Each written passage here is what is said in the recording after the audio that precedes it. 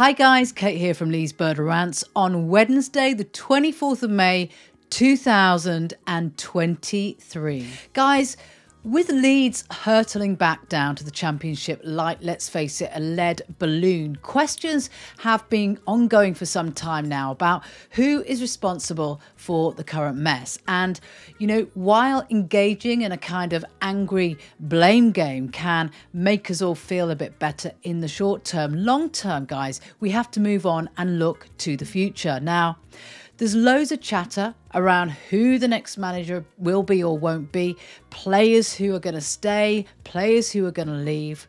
But the most important appointment, in my opinion, that the owners, whoever they are, must make is that of sporting director. The vacancy that, let's face it, came about following the sacking of the catastrophic Victor Orta, who, in my opinion, again, is largely to blame for the current mess we find ourselves. Why? Because his successful signings of game-changing players like Rafinha in 2020, Ben White on loan from Brighton, Matthias Klick, Harrison, and more recently, of course, Nonto, have been far outweighed, overshadowed, in fact, by his absolute screamers. Take, for example, the Jean-Kevin Augustin debacle from RB Leipzig. The guy ended up playing 48 minutes of football and costing us around about £45 million, guys. That's nearly £1 million for every minute he played. Take Dan James, 25 million and sent out on loan 12 months later. Brendan Aronson, mediocre at best for 25 million and not really what we wanted. And then, of course, Georginio Rutter, the £35 million record signing bought to plug the gap at the front and who started once since arriving in January. Guys, the list goes on. Now, according to the 21st Group, while the role of a sporting director may vary, finding the right candidate, guys, is critical for ensuring sustained success on and off the pitch, something which Leeds haven't experienced since finishing ninth in their first season back in the Premier League.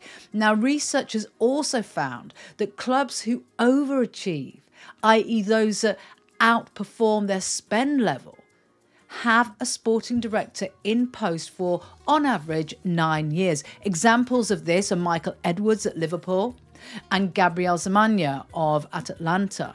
Edwards, of course, the brains behind Liverpool's player recruitment. You know, decisions that have helped Klopp mould a Liverpool team that went on to claim a Champions League and a Premier League title.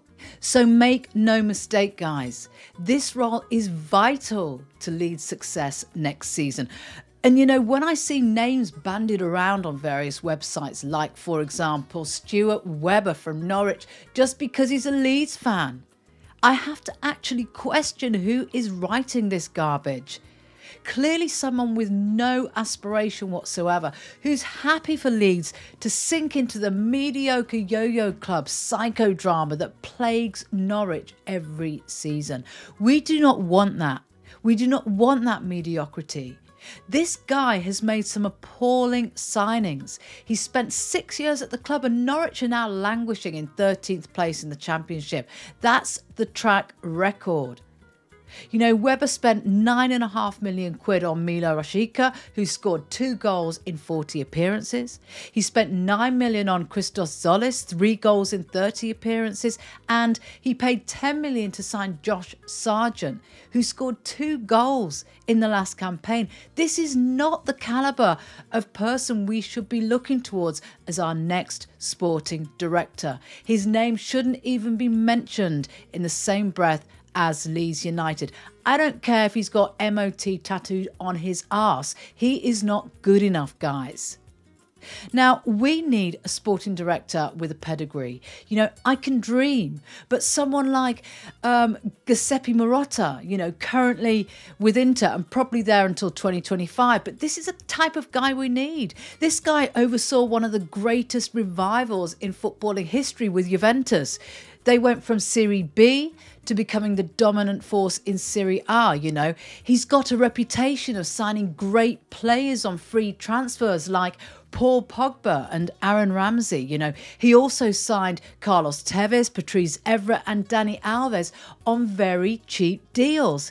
He brought in Antonio Conte and later Maximiliano Allegri as managers during his tenure. You know, or if you think that's a little bit too fanciful, what about Michael Edwards, who, you know, I mentioned earlier in relation to Liverpool? He literally helped transform Liverpool from underachievers to one of the best teams in the world. He oversaw the appointment of Jurgen Klopp. And signings like Mane, Salah, Andrew Robinson, Van Dijk and Alisson, Fabinho, the list is endless. Now, guys, we need to aim high. We need someone with vision, not some two-bit charlatan who doesn't know his arse from his elbow and holds space for mediocrity. We deserve better.